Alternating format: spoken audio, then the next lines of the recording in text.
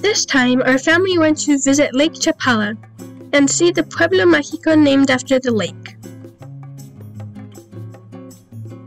Chapala is Mexico's biggest freshwater lake and is here, 28 miles south of the city of Guadalajara. This area has long been a vacation spot. Lots of people from the city will come for the weekend, or expats from the US and Canada may come for a longer stay. Like the famous writer Tennessee Williams, who while he was staying in Chapala worked on what eventually became the play A Streetcar Named Desire.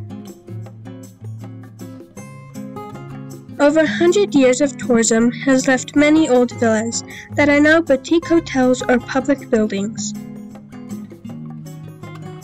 The municipal offices used to be the Hotel Nido.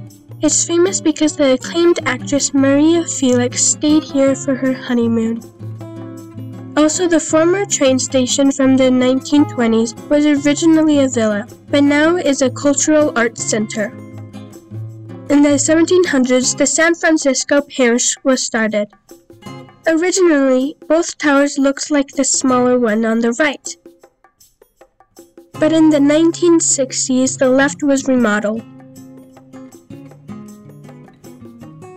At the same time, the tower was redone. Sculptors were chiseling moldings, shells, and little angels for the interior. The church has a nice collection of sacred art.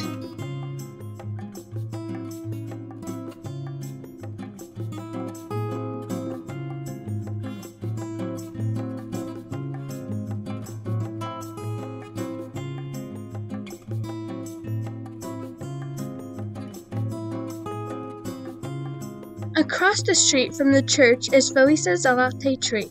It's named after a woman, Felisa, who used to sell fish there. Sometimes lights are put in the hanging baskets for the Day of the Dead.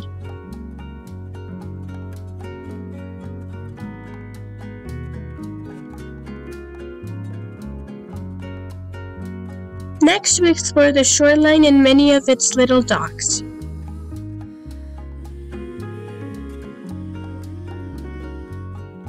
Lake Chapala is home to lots of fish and birds, like ducks and herons.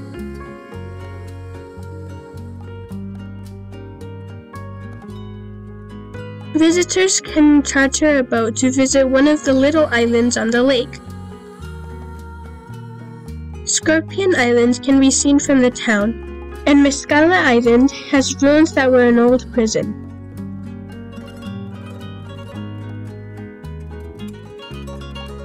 At the end of the Rinconcito del Amor, the old lighthouse has small paintings of the area's history.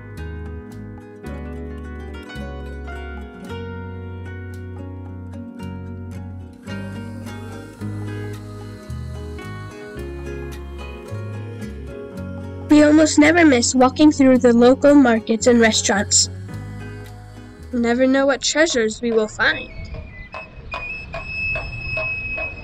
These are the flyers of Papantla. Papantla is actually located way over here, but their flyers are world famous. First, they climb up the pole and wind up the ropes. Then they unwind them as they swing around upside down. You can see them in many places in Mexico. We mentioned them in our videos on Cholula and Puerto Vallarta.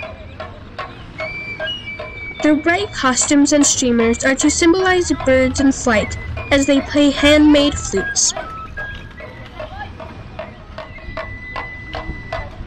They sell a variety of typical artisan goods. ¿Cuánto tiempo tiene aquí el poste? El poste lleva aproximadamente 7 años en este lugar. ¿En este lugar? Sí. Ah, está bien.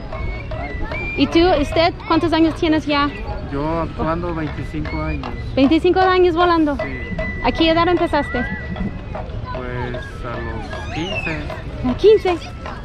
De 13 a los 15 más o menos, no recuerdo. Ah, sí, jovencito pues. Sí, por lo regular desde niño. Sí, ah, está bien. I think Rosie might need a Papantla flute. We chose a colorful flute to buy and they let us take their picture.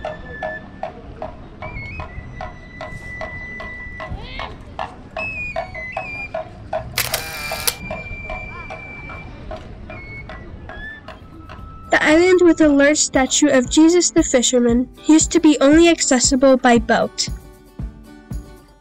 But in 2016, a walkway was built. This makes it easy for anyone to appreciate it up close.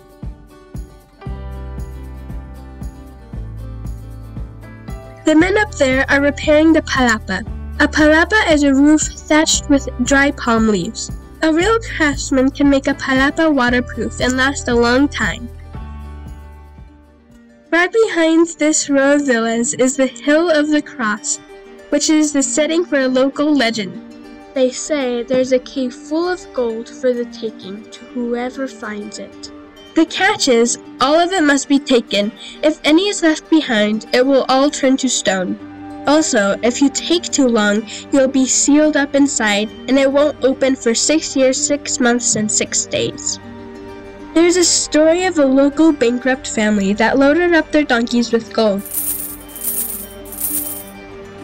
They later used their wealth to improve the community. After that, many went searching for the cave. Some of them never returned. Another popular destination for visitors is Ajijic, less than a 30-minute drive from Chapala. Also, right next to the lake is a colorful Pueblo Mágico that we will tell you about in our next video. Thanks for watching World Audrey. Don't forget to like and subscribe.